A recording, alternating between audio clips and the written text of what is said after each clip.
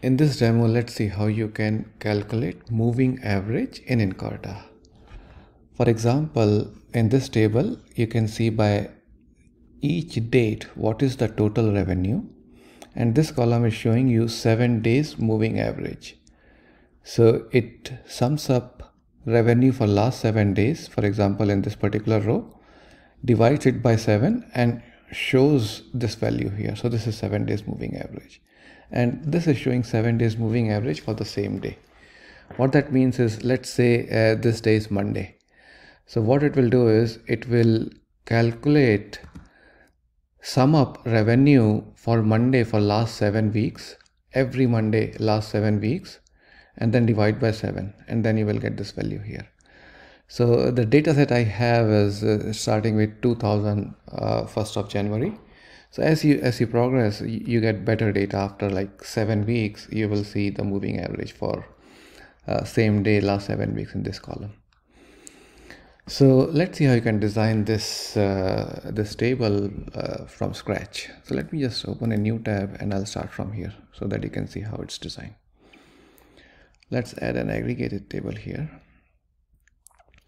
And I'm going to use a result set to design this. I will aggregate revenue by date using result set, and then on top of that I will apply moving average using ago function. So to do this, let's create a new result set, and I'm going to use sales data set, and let's do aggregation of sales and revenue by sales. Let's save this. And now I'm going to use this result set that I just designed to do moving average calculation. Okay, so let's bring in sales date here and revenue here. So before we do that calculation, let's see how this ago function works. Then it'll be easier for us to do the moving average. So this one here, let's make it rounded. And since we are doing a same day moving average for last 7 weeks, same day, so let me put day also here, so that we'll see how that calculation is done. So let's call it day, and then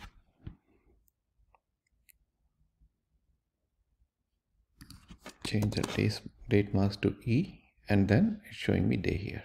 Okay, now let's see how you can use ago function to do this moving average calculation.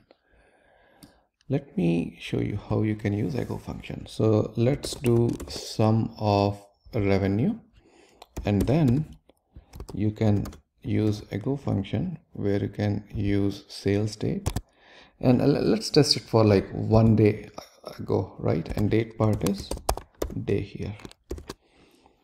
Let's format this and let's see how it works. So it's showing me sales 1 day ago, right?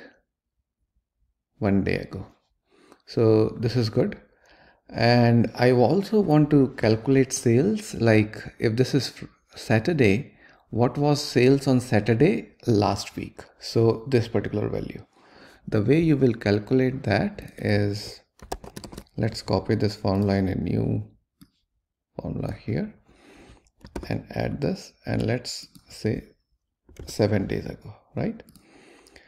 So this is Saturday. Sales on Saturday last week was 44,117, and this is 44,117, right? So I'm able to fetch that value.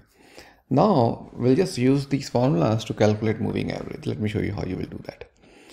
So let's copy this formula in clipboard, and let me add a new formula here. And what we are going to do is we are going to do sum of this for last 7 days and then divide it by 7, right? So let's do sum of current row, right? And then add it to this,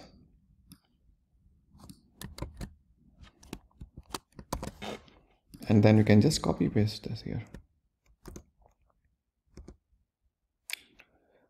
1 2 3 4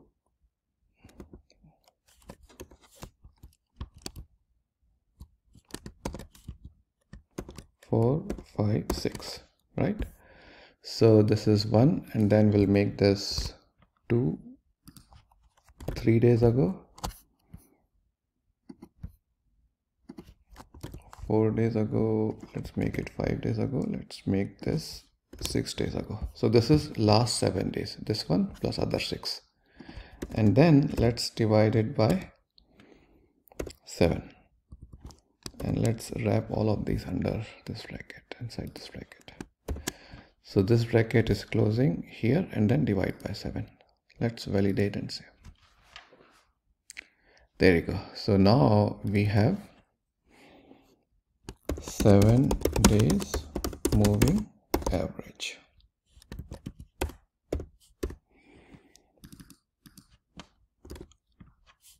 Okay.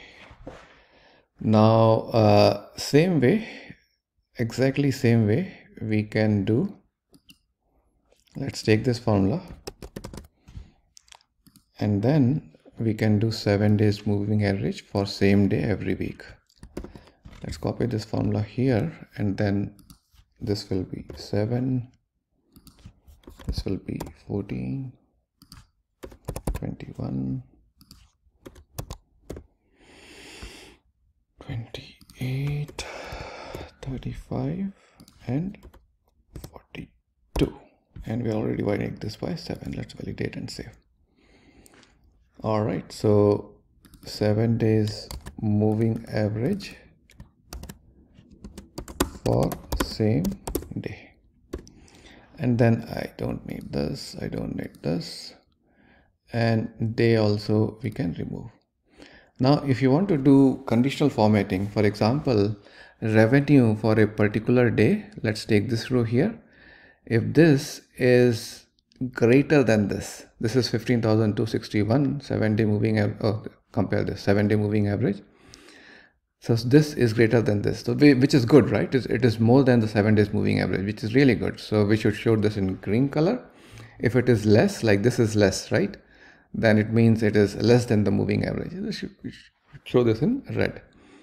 So the way you can do this conditional formatting is, let's take this formula, and in the conditional formatting here, I can just drag and drop this formula and put this here, right? So what I'm going to do here is I'm going to compare this revenue here. So if this sum is greater than this, let's put this inside bracket, this whole thing.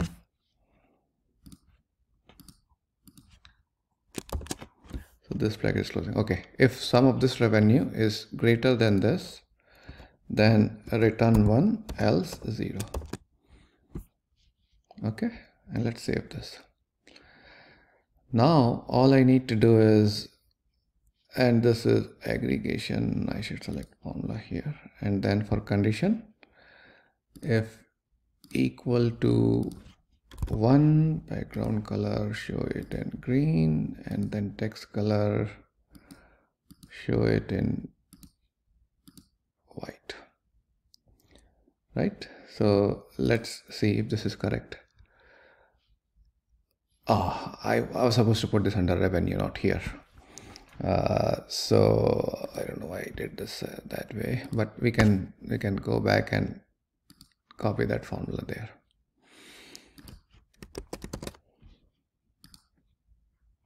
So let's remove this formula here. We don't need this.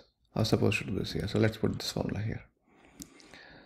So let's put this formula here, validate and save. And then for conditional formatting, if this is equal to 1, background color is green, and then foreground color is white. And it is showing green for everything because I need to select formula here. Let's save this. And now I want to put other color as well, so let's do that.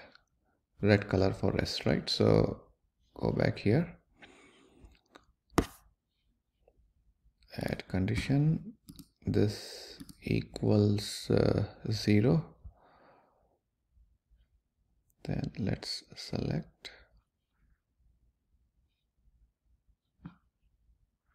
save. Okay, now let's see if this is correct or not. So if this is greater than 7 days moving average, this is green. This one is less than this is red. Cool. So looks like it's working.